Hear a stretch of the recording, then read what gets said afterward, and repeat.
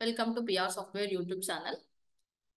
ఈరోజు ఈ వీడియోలో మనం జావాకు సంబంధించిన జేడీకే అలాగే ఎక్లిప్స్ ఎలా డౌన్లోడ్ చేసుకోవాలి, ఎలా ఇన్స్టాల్ చేసుకోవాలి అనేది చూద్దాం. సో ఫస్ట్ మన సిస్టంలో జావా ఉందా లేదా అని ఎలా చెక్ చేయాలి అంటే, సో సర్చ్కి వెళ్ళి CMD is nothing but command prompt అనమాట. సో ఈ కమాండ్ ప్రాంప్ట్కి వెళ్ళి జావా సి అని టైప్ చేయాలి. సో జావా సి అని టైప్ చేసినప్పుడు మనకి ఏమని వస్తుంది?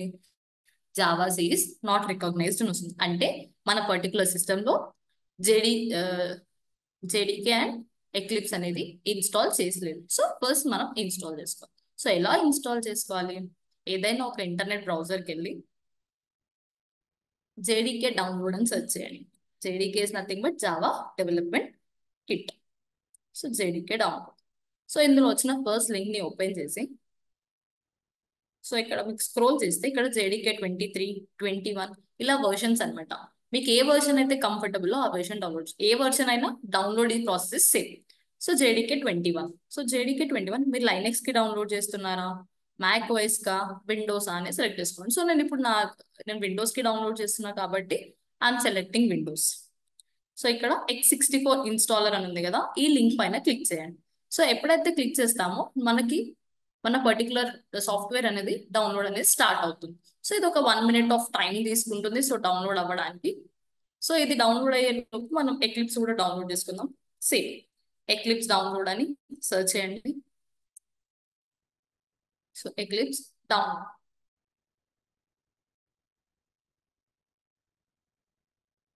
సో ఇక్కడ డౌన్లోడ్ x64 ఉంది కదా, సెలెక్ట్ చేసుకోండి. సో అది నెక్స్ట్ దానికి వెళ్ళి డౌన్. సో ఇది కూడా మనకి డౌన్లోడ్ అనేది స్టార్ట్ అయిపోతుంది. సో రైట్, ఇక్కడ చూడొచ్చు మీకు ఎక్లిప్స్ అండ్ జేడీకే రెండు డౌన్లోడ్ అవుతున్నాయి. సో వన్స్ ఇవి డౌన్లోడ్ అయిపోయినాక నెక్స్ట్ సెటప్ ప్రాసెస్ చూద్దాం మనం. సో జేడీకే డౌన్లోడ్ అయిపోయింది కదా, నేను దాన్ని ఫోల్డర్లో ఓపెన్ చేసుకుంటున్నా. అండ్ సో ఇక్కడ మీకు అప్లికేషన్ లాగా డౌన్లోడ్ అయింది. ఫస్ట్ దీన్ని సెలెక్ట్ చేసుకోండి.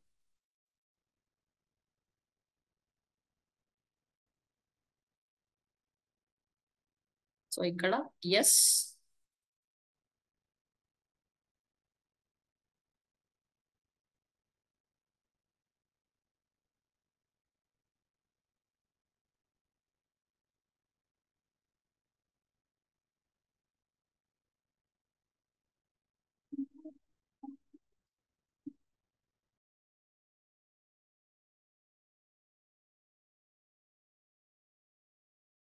సో ఇలా ఎస్ అని క్లిక్ చేసిన తర్వాత మళ్ళీ మనకి ఇక్కడ నెక్స్ట్ నెక్స్ట్. సో ఇది మనకి ఏంటంటే దాంట్లో ఉన్న ఫైల్స్ అన్ని డౌన్లోడ్ అవుతుంటాయి. సో ఇది ఒక 1 minute ఆఫ్ టైం తీసుకుంటుంది. సో వన్స్ ఇది అయిపోయింది, సో మన జేడీకే ఇన్స్టాలేషన్ అనేది అయిపోయినట్టు అనమాట. వన్స్ ఇది మొత్తం కంప్లీట్ గా ఫిల్ అవ్వాలి. సో ఎక్స్ట్రాక్టింగ్ ఇన్స్టాలర్, సో దాంట్లో ఉన్న ప్రతి ఫైల్ అనేది మనకి ఎక్స్ట్రాక్ట్ అవుతుంది అనమాట మన పర్టికులర్ సిస్టంలోకి. సో రైట్, ఇక్కడ క్లోజ్ కొట్టేసాను. సో ఎప్పుడైతే ఇలా చేస్తామో మన దాంట్లో సి ఫోల్డర్కి వెళ్ళండి. ఓకేనా, ఫైల్ మేనేజర్కి వెళ్ళి దిస్ పీసీ. సో మీకు సి డ్రైవ్ ఉంటుంది, సి డ్రైవ్కి వెళ్తే యూజెస్ లో, సారీ యూజెస్ కాదు, programme of files. Okay, programme of files లో ఇక్కడ జావా అనే ఒక ఫోల్డర్ డౌన్లోడ్ అవుతుంది. ఓకే, సో జావా అంతా ఇప్పుడు మన జేడీకే 21 కదా ఇన్స్టాల్ చేసింది. దీన్ని ఓపెన్ చేసుకుంటే ఈ పాత్ ఉంది కదా, ఇక్కడ పాత్ పైన క్లిక్ చేస్తే అది మొత్తం సెలెక్ట్ అవుతుంది. సో ఆ పర్టికులర్ పాత్ ని కాపీ చేసుకొని సర్చ్కి వచ్చేసి వ్యూ అడ్వాన్స్ సిస్టమ్ సెట్టింగ్స్ అని సెర్చ్ చేసుకోవాలి. View advance system settings. So ఇది ఓపెన్ చేసిన తర్వాత ఎన్వైరన్మెంట్ వేరియబుల్స్ ని సెలెక్ట్ చేసుకోండి. ఎన్వైరన్మెంట్ వేరియబుల్స్ ని సెలెక్ట్ చేసుకున్న తర్వాత ఫస్ట్ ఇక్కడ న్యూ అనే ఆప్షన్ లో వేరియబుల్ నేమ్ ఇవ్వాలి. వేరియబుల్ నేమ్ అనేది జావా _home అని ఇస్తున్నాం. మీరు ఏదైనా ఇవ్వచ్చు, నేను జావా _home అని ఇస్తున్నాను. సో నెక్స్ట్ వేరియబుల్ వాల్యూలో మనం కాపీ చేసుకునే పాత్ ఏదైతే ఉందో అది ఇక్కడ పేస్ట్ చేయండి. Okay, so first variable name ఇవ్వాలి, దాని తర్వాత వాల్యూలో మనం కాపీ చేసుకున్న పాత్ ఇవ్వాలి. So click okay. సో అది అయిపోయినాక సేమ్ ప్రాసెస్ కింద సిస్టమ్ వేరియబుల్స్ అనేది కదా, అక్కడ కూడా సేమ్ ప్రాసెస్ చేయాలి. సో ఇక్కడ కూడా జావా _home అండ్ సేమ్ ఆ పాత్ ని ఇక్కడ పేస్ట్ చేయాలి. సో ఇక్కడ కూడా ఓకే, మొత్తం ఎంటైర్ ఓకే చేసేసి ఇక్కడ ఓకే అని క్లిక్ చేసాను. సో ఎప్పుడైతే మనం ఈ ప్రాసెస్ కంప్లీట్ చేస్తామో ఇప్పుడు కమాండ్ ప్రాంప్ట్కి వెళ్ళి సెర్చ్ చేస్తే మీకు జావా సి అని కొడితే ఈస్ ఆర్ నాట్ రికగ్నైజ్డ్ అని రాకుండా మనకు కొన్ని ఫైల్స్ చూపించాలన్నమాట. సో అలా చూపించినప్పుడు మనకి జేడీకే అనేది మన సిస్టమ్ లో సక్సెస్ఫుల్ గా ఇన్స్టాల్ అయినట్టు. సరే ఓకేనా. ఇందాక మనకు చూస్తే Java C is not recognized అని వచ్చింది, కానీ ఇప్పుడు చూడండి మనకు కొన్ని చూపిస్తుంది. అంటే దట్ మీన్స్ మన జేడీకే అనేది సక్సెస్ఫుల్ గా ఇన్స్టాల్ అయిపోయింది. So once JDK successful install అయిపోయిందిగా మన ఎక్లిప్స్ ఐడి కూడా సెటప్ చేసేసుకుందాం. సో ఎక్లిప్స్ ఐడి కూడా ఇన్స్టాల్ అయిపోయింది. Open in folder, double tap. So double tap చేశాక మనకి ఇలా ఎక్లిప్స్ ఇన్స్టాలర్ అని ఓపెన్ అవుతుంది. సో అక్కడ వన్స్ అది ఓపెన్ అవ్వడం కొంచెం స్లో టైం పడుతుంది. సో ఇక్కడ eclipse ID for Java and web developer select చేసుకోండి. So next click on install. So ఇక్కడ ఇన్స్టాల్ అవ్వడానికి ఇది కూడా ఒక 1 minute ఆఫ్ టైం తీసుకుంటుంది. So click on install. So ఈ పర్టికులర్ బార్ ఏదైతే ఉందో అది కంప్లీట్ గా గ్రీన్ అయ్యి లాంచ్ అని వస్తే మనకి అది ఇన్స్టాల్ అయినట్టు. So wait for 1 minute of time.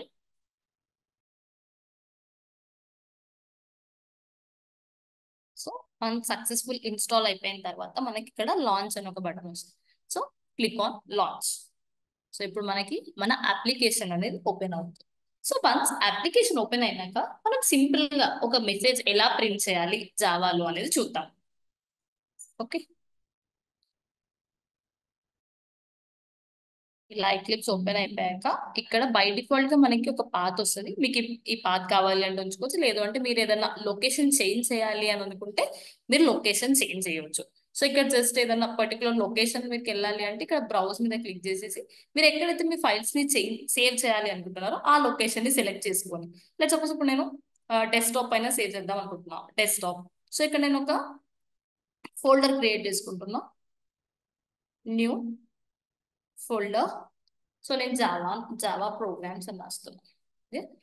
So నాకు ఈ ఫోల్డర్లో నేను చేసే ఫైల్స్ అన్ని సేవ్ అవ్వాలి అనుకుంటే ఈ ఫోల్డర్ సెలెక్ట్ చేసుకొని సెలెక్ట్ ఫోల్డర్ అని క్లిక్ చేయాలి. సో ఇప్పుడు మనకి పాత్ అనేది చేయాలి అంటే మీరు ఎక్కడైతే మీ ఫైల్స్ ని సేవ్ చేయాలి అనుకుంటారో ఆ ఫైల్ యొక్క పాత్ ని ఇక్కడ మీరు మెన్షన్ చేయాల్సి ఉంటుంది.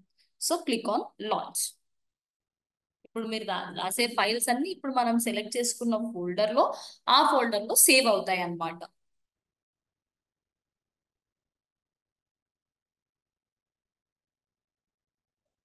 సో వన్స్ ఎక్లిప్స్ ఓపెన్ అవుతుంది. సో ఇలా ఫస్ట్ టైం ఇన్స్టాల్ చేసుకున్నప్పుడు ఓపెన్ అవుతుంది.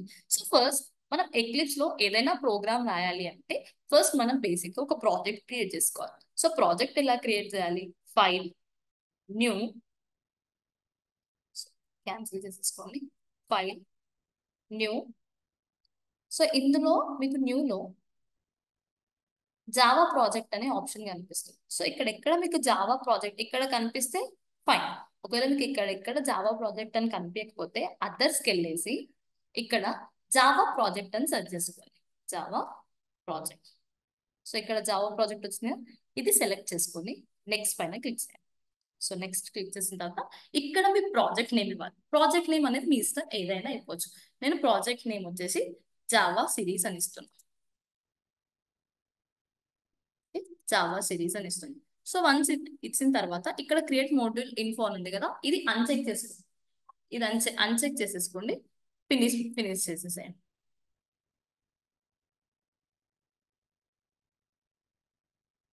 సో ఇది నో కొట్టేసాను. సో ఇప్పుడు మీరు మీ లెఫ్ట్ సైడ్ అబ్జర్వ్ చేస్తే మీకు జావా సిరీస్ అనే ఒక ఫోల్డర్ క్రియేట్ అయిపోయింది. సో ఇది ఫోల్డర్ క్రియేట్ అయిపోయినాక మనకి జావాకి ఒక క్లాస్ ఫైల్ క్రియేట్ చేయాలి. ఆ ఫైల్ ఎలా క్రియేట్ చేయాలి అంటే ఇప్పుడు ఏదైతే మనం ప్రాజెక్ట్ క్రియేట్ చేసుకున్నామో ఆ ప్రాజెక్ట్ పైన రైట్ క్లిక్ ఇచ్చేసి న్యూ క్లాస్ అని సెలెక్ట్ చేసుకోవాలి. సో ఇక్కడ క్లాస్ నుంచి ఒక రూల్ ఏంటంటే ఫస్ట్ లెటర్ అనేది క్యాపిటల్ ఉండాలి. ఓకే, ఫస్ట్ లెటర్ అనేది క్యాపిటల్. సో నేను టెస్ట్ అని ఇస్తున్నా, టీ క్యాపిటల్ టెస్ట్. అండ్ ఇక్కడ మీకు పబ్లిక్ స్టాటిక్ వాయిడ్ మీన్ అని కనిపిస్తుంది కదా, ఈ బాక్స్ ని చెక్ చేసేసుకొని ఫినిష్ అని చేయాలి. ఓకే, వన్స్ అలా చేసిన తర్వాత మన file name test dot Java and class name కూడా టెస్ట్ డాట్ జావా అని సేవ్ అవుతుంది.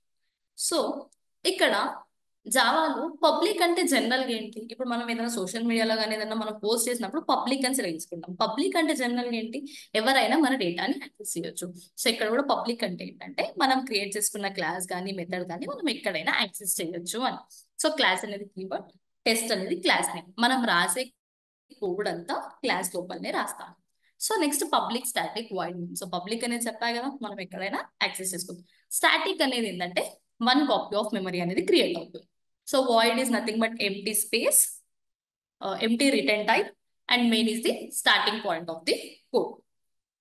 సో ఇప్పుడు నేను ఒక హలో మెసేజ్ ప్రింట్ చేయాలి అనుకుంటున్నాను.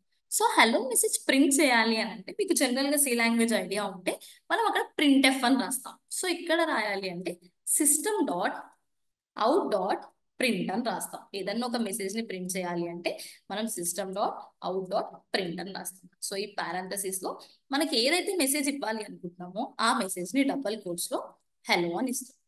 సో ఇక్కడ మనం ఒక సెమీకోలన్ మెన్షన్ చేయాలి. Semicolon is nothing but line termination, అంటే ఆ లైన్ అక్కడికి ఎండ్ అవుతుంది అని చెప్తున్నాం. సో ఫైల్ ని సేవ్ చేసి ఫైల్ పైన రైట్ క్లిక్ ఇచ్చేసి right click run as Java application అని సెలెక్ట్ చేసుకోవాలి. సో ఎప్పుడైతే ఇలా రన్ చేసుకున్నామో మనకి కన్సోల్ అంటాం అనమాట. ఇక్కడ అవుట్పుట్ లో హలో అని వస్తుంది కదా, దీన్ని కన్సోల్ అనొచ్చు, యూజర్ విండో అనొచ్చు. మనం రాసిన కోడ్ కి అవుట్పుట్ అనేది మనకి ఇక్కడ కనిపిస్తుంది. సో ఇది అయిపోయింది. నాకు ఇప్పుడు ఇంకొక మెసేజ్ ప్రింట్ చేయాలి అనుకుంటాను. సో ఇంకొక మెసేజ్ ప్రింట్ చేయాలి అంటే సేమ్ మళ్ళీ system dot out dot print అని రాస్తాను. So print have a nice day అని రాస్తాను. సో ఇది హ్యావ్ ఎ నైస్ డే అనే మెసేజ్ కూడా నాకు అవుట్పుట్ లో ప్రింట్ అవ్వాలి. సో సేమ్ మళ్ళీ run as Java application. So save the file. So ఇప్పుడు మనకి ఏమైంది, మనం ప్రింట్ స్టేట్మెంట్స్ అనేవి 2 లైన్స్ లో ఇచ్చాం, కానీ మనకు వచ్చే అవుట్పుట్ మాత్రం సింగిల్ లైన్ లో వస్తుంది. సో ఇప్పుడు నాకు మల్టిపుల్ లైన్స్ లో ప్రింట్ అవ్వాలి అంటే ఏం చేయాలి? జనరల్ గా మనం సిలో అయితే బ్యాక్ స్లాష్ ఎన్ అని రాస్తాం. సో ఇక్కడ కూడా బ్యాక్ స్లాష్ ఎన్ అని రాసినా వర్క్ అవుతుంది. సో బ్యాక్ స్లాష్ ఎన్ అంటే ఏంటి? న్యూ లైన్ కానీ నెక్స్ట్ లైన్ కానీ అని అంటాం. సో బ్యాక్ స్లాష్ ఎన్ రాసినా కూడా మనకి ఇక్కడ వర్క్ అవుతుంది. యాక్చువల్లీ మరి ఇది జావా కాన్సెప్టా? కాదు. సో మరి జావాలో న్యూ లైన్ రావాలి అంటే ఏం చేయాలి? Print LN. ఎల్ఎన్ అన్న new line next line. So normal గా ప్రింట్ రాసిన వర్క్ అవుతుంది, ప్రింట్ ఎల్ఎన్ రాసిన వర్క్ అవుతుంది. ప్రింట్ ఎల్ఎన్ అంటే ఏంటంటే ఆ లైన్ పర్టికులర్ లైన్ ఏదైతే ప్రింట్ అయిన తర్వాత మనకి ఆటోమేటిక్ గా న్యూ లైన్ అనేది ఎంటర్ అవుతుంది అనమాట. అందుకే మనం system dot out dot print LN అని ఇస్తాం. సో ఇప్పుడు రన్ చేసి చెక్ చేయండి, మనకి మల్టిపుల్ లైన్స్ లో అవుట్పుట్ అనేది ప్రింట్ అవుతుంది. సో ఇక్కడ వరకు మీకు అంతా క్లియర్ అని అనుకుంటున్నా. మీకేమైనా డౌట్స్ ఉంటే కమెంట్ సెక్షన్ లో మెన్షన్ చేయండి. మీకు ఒకవేళ ఈ వీడియో నచ్చితే లైక్, షేర్ అండ్ సబ్స్క్రైబ్ చేసుకోండి. Thank you.